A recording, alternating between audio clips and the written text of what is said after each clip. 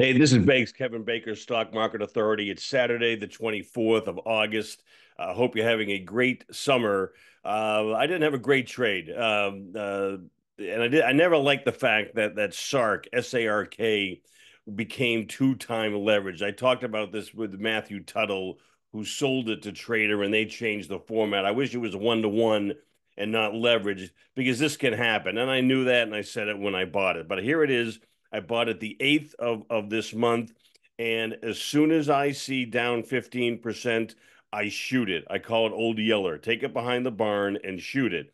The reason being, I'm out at 33 or so, and the stock now is significantly lower than that, as you can see, down to 28, as you can see in the chart. So I can make plenty of 20% winners and have to make up for this small loss. And I do the opposite of what most of you do. And I know it because you tell me that I cut losses and let winners run. And most of you do the opposite. And it's a tough muscle to develop. But if you become allergic to red, and especially down 15% red losses, and you just nip them in the bud, then take that capital and put them into other ideas. So I'm going to go through the whole portfolio pretty soon.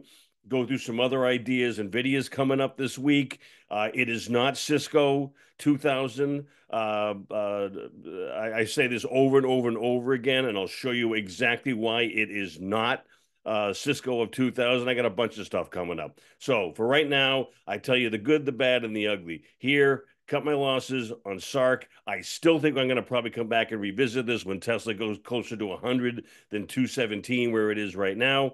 That's their number one holding, but we'll see. Stay tuned. Call me 610-331-4283. Reach out on social media. Go to all my my YouTube channel, etc. And I want to hear your thoughts. So I've got a lot of new ideas that are percolating, and we're going to make some money. All right. Keep smiling, and I'll see you soon. Take care now. Bye.